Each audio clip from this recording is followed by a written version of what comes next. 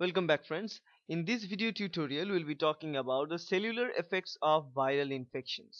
Because viruses can infect cells, because we know that viruses are some extracellular bodies which can attack cells. They are acting like an intracellular parasite, right? And they are only alive when they are inside a host cell. So virus means we are having two things. One is the virus itself, another is the host cell, right? So whenever we're talking about virus or cellular effects of viruses, we're talking about a virus. So let me write it here. We're talking about a virus, and and its host, its host. Sorry, its host. Okay, so this is the actual goal. Now, what kind of interaction that we can see between a virus and its host? There are actually four different type of interaction that we can see in the cellular level. Here in this case, we are interested about the cellular level. So the expressions that we can see, the first type of expression we can see is simply killing. This is nothing no uncommon. Killing is a very common part for viruses. Now what killing is suggesting us that if this is the host cell, for example, say this is the host cell. Now virus infect this host cell. So let's say this is a virus, and the virus infects the host cell. Let's draw the virus like this. So it's a viral particle like that. So it infect the cell. After infecting the cell, it produces many more viruses, many rounds of viruses. It produces from one copy via the lytic cycle and all these different procedures. Then it will break this cell open. So ultimate fate of this cell is simply is killing. How? Let's say it will break this cell open, and then what we get is something like that. Cell is now open, everything is coming out, and especially the viral particles are coming out. So this is one way of looking at the response by virus, simply killing, right? So it is simply by lysis of the host cell. Okay, now the second important thing that we can see about the viruses, the cellular effect that we can see for the viruses is, so let me write this is the second one, and it is the transformation and transformation of a normal cell into a malignant cell. That's the actual case.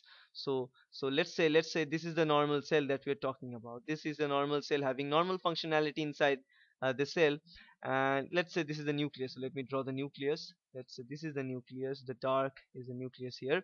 Now this cell is modified somewhat, and due to this modification, what we can see now, the cell is now becoming giant, and several rounds of modification. Why? Because let's say if this is the nucleus, and if I zoom into a particular chromosome, let's say here this is a particular chromosome. Now somewhere here in this nucleus, that chromosomal region of the host cell is modified, and virus, after entering inside this cell, so let me draw the virus here. So again the virus here, let us draw it with this red colored thing. So let's say this round thing is a virus here. It enters into the cell. Now this virus is also having its own nucleic acid material. Now it injects this material here. After injecting its own material, denoted here with this red color, it will incorporate itself somewhere there in the host cell genome. So here we can say this as a incorporation, or we can say genome incorporation, right? Now due to this genome incorporation, what we can see the production of a hybrid kind of situations. We are having host gene somewhere there, this viral gene is inserted. So simply it's also, we can write it as insertion, right? Simply by insertion we can write it like that. Okay, so insertion. Due to this kind of insertion, this normal cell is now turned into a cancerous cell. So now previously it was a normal cell, but now it is a cancerous cancerous cell or a malignant type of cell, because now it will start growing rapidly. Rapid growth will be observed. Rapid growth will be seen. So that's the kind of effect the virus can provide. Now remember, this kind of effect is dangerous because this type of effect that we have just talked about, these are irreversible in nature. Irreversible in nature. Okay, so that's the very dangerous part of it. Okay, now the third important part about the viruses and third cellular effect that the viruses can provide us is simply it results in the host cell fusion. So let's write it. The third kind is host cell host cell fusion. So host cell fusion, when you're talking about host cell fusion, that means let's say a lot of host cells are there. So let us draw the host cells. So this is the one of the host cells, this is another host cell. So two host cells are placed there with their own nucleus. So let's draw the nucleus. This is the nucleus for this cell, and say this is the nucleus for this cell, and all this thing is provided. Now due to the infectivity of the virus, due to the viral infection, so let's draw the viruses here. Again, the virus means jet particle. So virus entered into both the cells like that due to the entrance of the virus from outside. So both these cases, virus enters from outside. As a result of that, it will make these two cells to be fused with each other.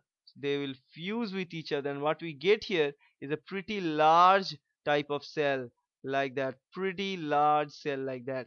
Now this cell will have multiple nucleus, because let's say here one of the nucleus will be from this cell, so we can have this green nucleus. Also it is having this blue nucleus, everything will be there, and obviously viral particles will also reside somewhere there in this cell, right? So what it produces is this multinuclear cell or heteronuclear cell, right? And these cells are literally they are giant, they are a kind of giant multinuclear multinuclear cells. They're becoming giant multinuclear cells due to the infectivity of the viruses. Okay, so this is the third kind of response that we can see for the viruses. And the fourth kind of effect that we can see is again cytopathic effects. Now what are cytopathic effect? In all this case, like this lysis of the cell from this host cell fusion, all these things, all of the modifications that we can observe or visualize are the part of cytopathic effect due to the infectivity of a virus. Now whenever there is a cell is infected by the virus, and any kind of effect that can be visible will be under the cytopathic effects. Okay, so if I talk about the cytopathic effects here, so let me write it here. The fourth part is cytopathic cytopathic effect. Okay, so in the cytopathic effect, what kind of effect we can see? Simply sometimes the cell rounding. So let's say if this is the cell, it is not exactly round cell. So let's draw the nucleus of it. Here it is, the nucleus is not actually round off. Now the cell will eventually become round or spherical shaped like that. Now this kind of effect is a result of cytopathic effect. So you can actually visualize it under a microscope, that the cell morphology or cell structure is getting changed or altered, right? So it is also called cell rounding. So let me write it here. Cell rounding is a kind of cytopathic effect. And also this is one kind of cytopathic effect. Another kind of cytopathic effect we can see is simply cell disintegration. So we can see simple similarly in this case also, if this is a normal cell like that and it's having its own nucleus and all these things, now cell disintegration will lead to the deletion of all these things, so something like that. So it will be disintegrated and cell will actually die after some time. So this is disintegration. This is also a part of cytopathic effect. So it is, let me write, disintegration is a type of cytopathic effect. And there are also other type of cytopathic effect, that change in nucleus shape and size, obviously stainability of these particles, and obviously stainability of the viral particles, because whenever all these things will occur only if a viral particle enters, right? Otherwise this will not possible. So again, these red things are viruses, remember. So whenever viruses affect this host cell, it will go through this cell rounding, disintegration, and all these things. And also another part which is called stainable viral particles. In those conditions, if we stain our host cells, what we can find, that if these are the host cells, we will find that inside the host cell we will have our own nucleus, host cell nucleus. That's fine, but you also find some different particles which are called the viral particles. So if we stain it, so staining will reveal the viral particles also. It will reveal the viral components, right?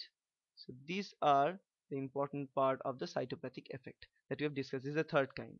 So these things are very common in cytopathic effects. Okay, so that's the cellular mode of viral response, and I hope that's helpful. Thank you.